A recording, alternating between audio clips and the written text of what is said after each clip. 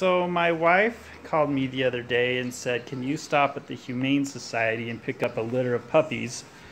So we did. Luke, turn around and show me your puppy. So this is one of them. We got 8 of these little 3-week-old puppies and their mom.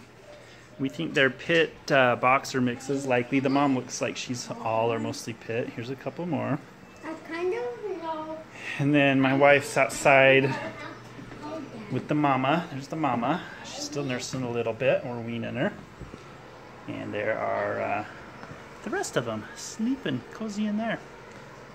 But what I really wanted to show you was here in the bathroom. Oh my gosh, our house is so messy. You can't keep up with the house when you have so many puppies. We don't really have a whelping box, kind of a small area for a house.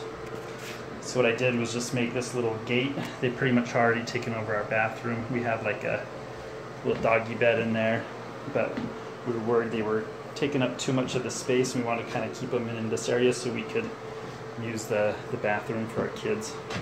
So all I did was find some leftover plywood, a couple 2x4s you can see here, nailed them in, screwed them in.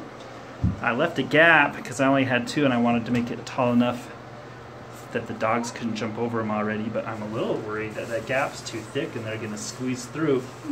We'll find out. And I originally thought I'd make it the whole length, but then I thought, well, you know, if I leave a little space, we can... Oh yeah, I put this here so they couldn't pull it on themselves. So take that lock out.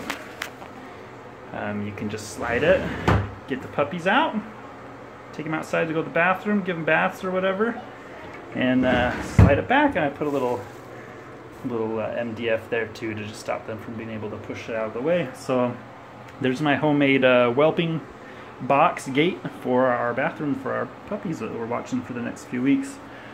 All right.